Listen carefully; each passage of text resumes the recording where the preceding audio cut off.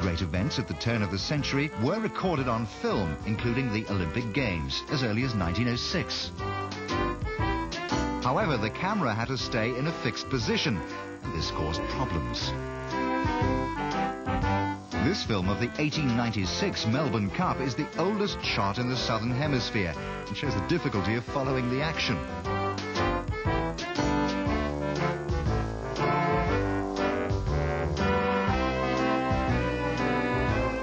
The limitations of having to use an immobile camera were overcome by one of America's best-known inventors, Thomas Alva Edison. In 1893, he built the world's first film studio in West Orange, New Jersey. He made a number of short films, and on the 14th of June, 1894, turned his attention to sport.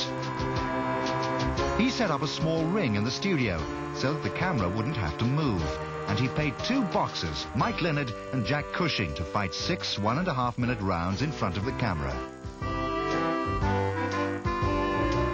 Leonard, in the cutaway shorts, won by a knockout in the final round.